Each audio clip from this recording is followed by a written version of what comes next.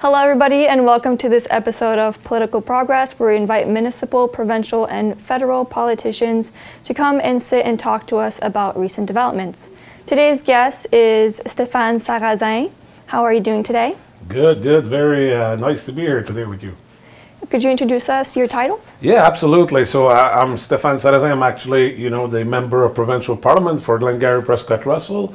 Also, I am the parliamentary assistant to the Minister of Small Business and also parliamentary assistant to the Minister of Francophone Affairs. So a lot of work. Yeah. The first question I have for you today is, what are your goals for Prescott-Russell? Well, I mean, it's for me to be, the voice in Toronto. So that's my main, the main reason why I decided to run. Yeah? Because we need to have a strong voice because we're so far from Toronto. So whatever, we hear, we need to bring it back to Toronto, to Queen's Park. So I'm here to be the voice of the people of Prescott-Russell, Glengarry Prescott. Yeah. So the government pushed a lot of housing and school developments with the growing population of Prescott-Russell. But are you guys also working on infrastructures? Yes, absolutely. And right now there's money available for municipalities when it comes to infrastructure, close to $2 billion. So we think as a government the best way to be able to meet our housing target is to invest in municipalities to have these water and sewer projects, because once you have all this in place, then the developers and the construction company, it's easier for them to build houses. And we knocked on door when we were during the election, and that's what we've heard, like the lack of housing, the cost of living, the lack of infrastructure. So we don't have any options but to, gather the information we got from these door knocking sessions and say that those are the priorities and that's what we need to stick to. Absolutely. The government recently invested $5.3 million into the St. Thomas Aquinas Catholic High School. And that created 230 more places for the students and in the daycares. Why is it important to invest in daycares?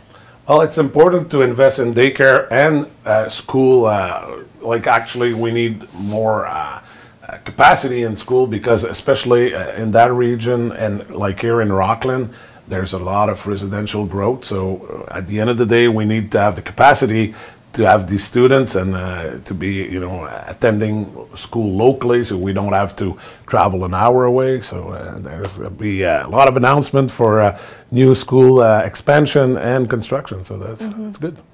And the government also mentioned investing money into 2 new Francophone high schools here one of them being here in Rockland, that will be coming to us.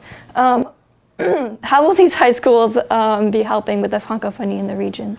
Yeah, well, actually, there wasn't any Francophone public school in Rockland, and people have been waiting for that for quite a while. I remember when I was first elected, they came to me and said, "You got to work on this with the Minister of Education." And this year, we actually doubled the funding of schools in the province. So whatever we invest, usually we double these funds, so now we can have we can get started with that school in Rockland, and there's a Francophone school in Orleans also, and one in Carleton, and of course we'll see other projects with different school boards. That's not the end of it, we'll see some announcement in the near future also. So during this interview we've mentioned some of the projects, but are there any other projects the government's currently working on? Well, the government is always working at getting better service for the people of Ontario, and we've seen that there's a lot of investment in the health sector, a lot of investment in the education sector, because those are really important sectors. So we're seeing, and some of these initiatives you won't see some results before couple of years from down the road, because we send, we pay tuition fees for doctors, for a registered nurse, but of course, a doctor, it'll take more than a year to go to school. So whenever we send them to university, so maybe 6, 7, 8 years from now, we'll see an increase in, medical, doctors and nurses and the health sector altogether. So we're happy to be able to invest a lot of money, and we've done it also with the seniors, long-term care. So I think we're on the the right path here. Absolutely. Well, thank you for answering my questions. This concludes today's interviews. Thank you so much for being here. Pleasure.